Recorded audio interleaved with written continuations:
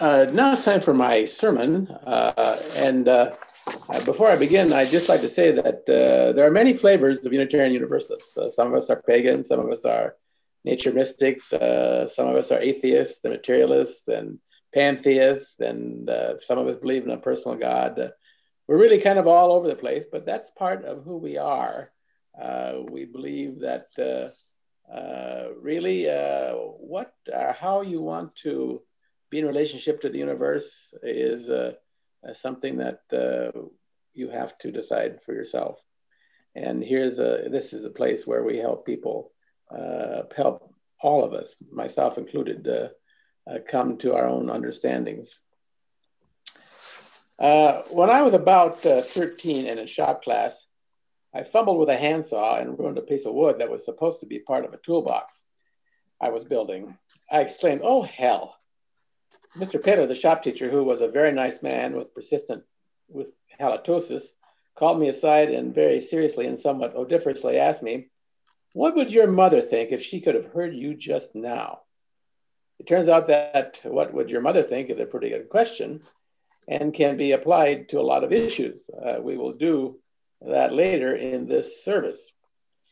If I could be transported back to 1963 in that shop class and seeing the world as I now see it, I might have responded to Mr. Paler by saying something like, "That depends on which of my mothers you are talking about. I have 3 mothers. Everyone does."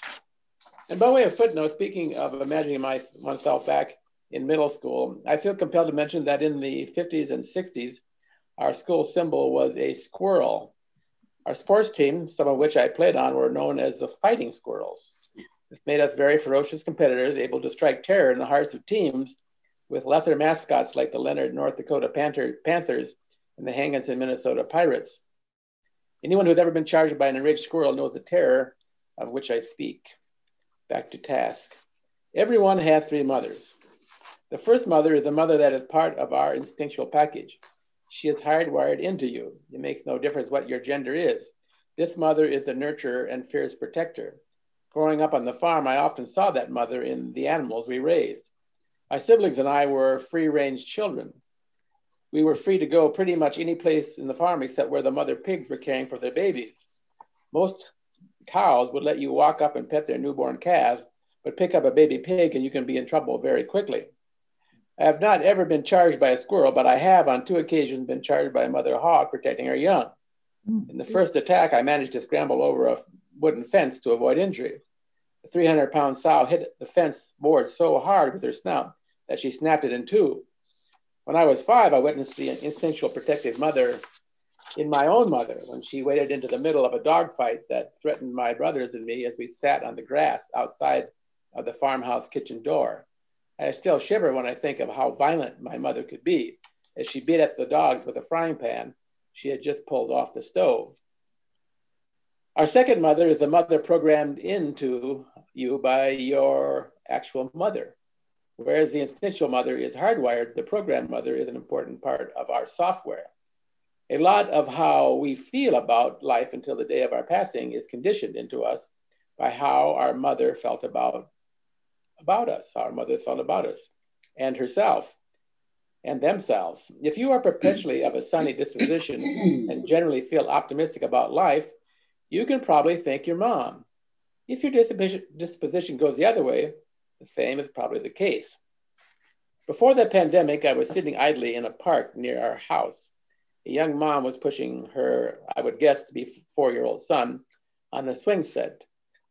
She was attempting to teach the youngster to pump his legs so he could propel himself. She was not having much luck.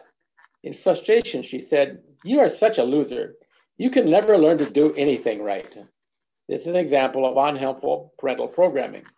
It is a line of code programmed into the child's psyche that will surface again and again over his lifespan. It will, unless he learns to reparent himself, be with him until the day he dies. What a tremendous burden to bear. How much better if that young mom could have said something like, "Look how hard you are working. You have not quite got the hang of it yet, but I know that you soon will. You are so smart and strong. I think you can do just about anything you set your mind to." The third mom is your actual flesh and blood mother. My mom was born in 1929. the second oldest of 9 children. Her life was work from sun up to past dark, caring for her siblings, cooking for the family, and their several hired men, working in the gardens, feeding the livestock, milking the cows, cleaning the barns, and driving tractors in the fields.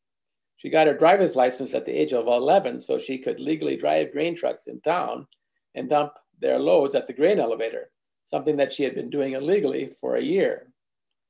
All my mom knew was work. When she married my dad, she went to work making a home for our family, which involved a lot of work raising and butchering chickens, turkeys, and hogs, setting hundreds of mason jars aside each season full of homemade pickles, tomato juice, string beans, red beets, pumpkin, squash, plum jelly, gooseberry, strawberry, raspberry, and buffalo berry jam, gallons and gallons of sweet corn kernels stripped from the cob, plus mountains of dried apples from her own trees, a 5-gallon ceramic crock full of homemade sauerkraut, and bushels of potatoes in the basement bin.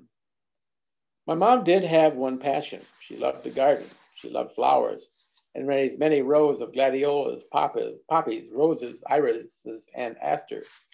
She had 3 large gardens and 2 small heated greenhouses in which she spent hours and hours starting and nurturing seedlings. She eventually became a master gardener and judged flower shows all over North Dakota and as far west as Washington State. My mom was a person of the earth. I often heard her say, "A little dirt never hurt anyone." On occasion, I would hear her say of her dirt-stained and dirty fingernails, "It looks like I need to bake some bread to get these hands clean." Mom was not kidding. Kneading bread was a very effective way of cleaning her dirty fingernails and softening the skin on her calloused hands. I never have been able to make a loaf of bread as tasty as my mom's. Eventually, Mom had to go into a nursing home. She had been taking care of others for so long, she didn't know any other way of being. So she petitioned the home administrator to let her spend an hour or so a day folding the facility's towels as they came out of the dryer. It was also her habit, 3 times a day, to round up those from her wing of the care facility that had advanced infirmities and lead them down the hall to the cafeteria for their meals. One of the last times I saw my mom alive, she was, like a mother hen, leading her chicks, clanking down the hall on her walker while being followed by 4 oldsters in wheelchairs in a caravan of the infirm. My mom, still mothering till the end.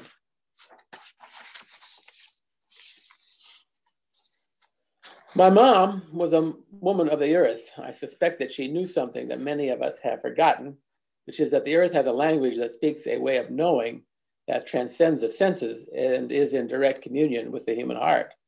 So today I'm going to have an imaginary conversation with my late mother, asking her a question that cannot be answered by science, reason, or applied mathematics, but only by a greater communion. I imagine this conversation taking place as my mom was working in her potting shed, separating seedlings. My mom was not one for idleness. The only time she sat down during her waking hours was when she was doing something like shelling peas, sewing, or doing needlework. So here goes. Me. Mom, do you think we have a future as a species? Will we survive to further evolve, or do you think that this is the end game and we will extinguish ourselves with war, political division, and altered climate? My mother. We will survive. There are seasons in life. This one seems particularly trying, but it will pass and another season will come with its joys and struggles. I don't think the earth is done with us yet. We will make it if we do not forget who we are. Me. Who are we? My mom. We are the earth. We are soil. Black dirt somehow become human. When we forget that we are dirt, we lose track of ourselves and the whole world suffers. Me, what do you mean when you say the whole world suffers? My mom. We do not live only unto ourselves. If I am unhappy, have lost a sense of meaning and a feeling of vitality, it more than affects just me. It affects the whole community, and the community in turn affects the world.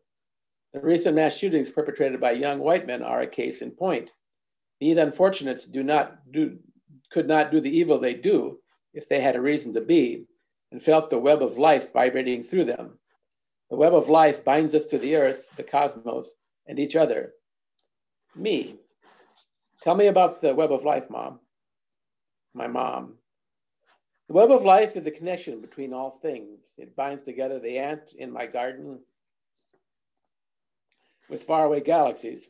It binds together a single hydrogen atom on the surface of the sun with a great blue whale swimming in the depths of the Atlantic. It binds together the light and the darkness. It binds together joy and sorrow. It binds together hope and despair. It binds the living and the dead. It binds together the end and the beginning. It binds us to each other and to the earth, me. So, Mom, you think it is important to believe in the web of life? My mother, I don't give two hoots about what you believe. It is what you know in your heart that makes a difference. It is being able to receive from the web compassion, strength, and courage. It is about learning to gather up the manna of creativity and vitality that comes to us through the web. Me, how can I receive from the web? How can I know? My mom.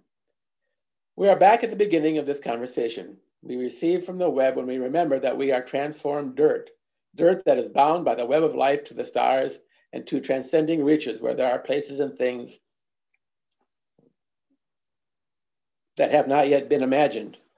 Some good ways of remembering that you are transformed dirt is baking a loaf of bread, planting a row of carrots, pruning an apple tree, writing a poem, sitting up all night with a sick child, grieving the death of a loved one, sending some money to feed the poor, working in a soup kitchen, going meatless for a day, a week, or a lifetime, learning to play an instrument, dancing a dance you invented when no one is looking, or even when they are, hugging your kid, hugging your dog, changing a diaper. The list goes on.